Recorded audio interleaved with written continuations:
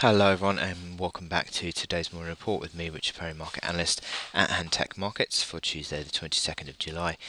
I'm going to move on quickly now to cable, sterling dollar, and we continue to have this very gradual drift backwards in cable, back towards this band of support between 70 big figure and 70.60.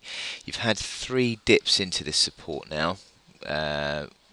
In the past 5-6 days, and each time you've seen the buying pressure come back in. So every time you get below 70.60, the buyers come back in. So that would suggest that that is around where support is.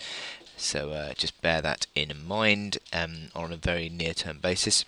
But as I said, I think this is just a gradual drift that's unwinding some of this overbought momentum that we saw on the RSI and the stochastics.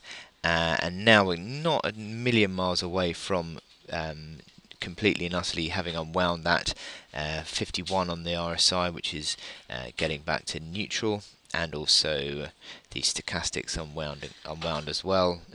MACD lines nicely still unwinding, but it just suggests that I think that ultimately what we're going to see is that we're going to be this is my nice ideal buy zone between 70 big figure and 70.60, and I think that we're just going to drift back into that area, and then we're going to use that as a chance to buy.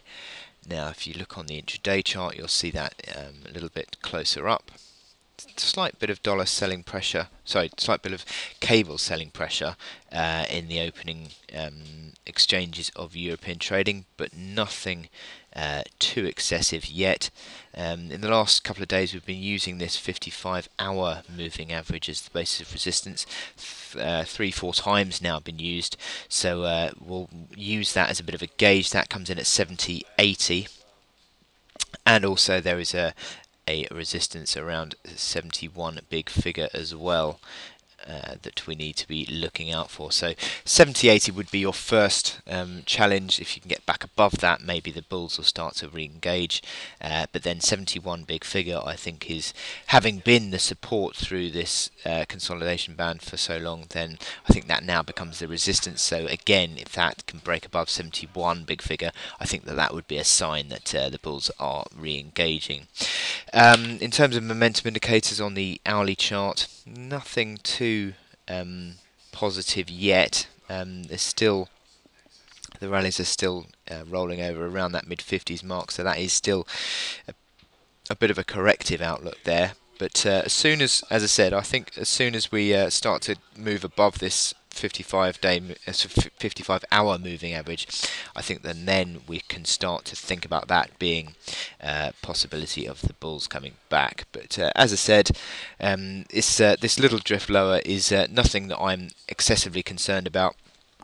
I think it's just going to be coming back into this nice band and then used as a basis of support to push higher once more. So the inflation data this afternoon, US inflation at 130.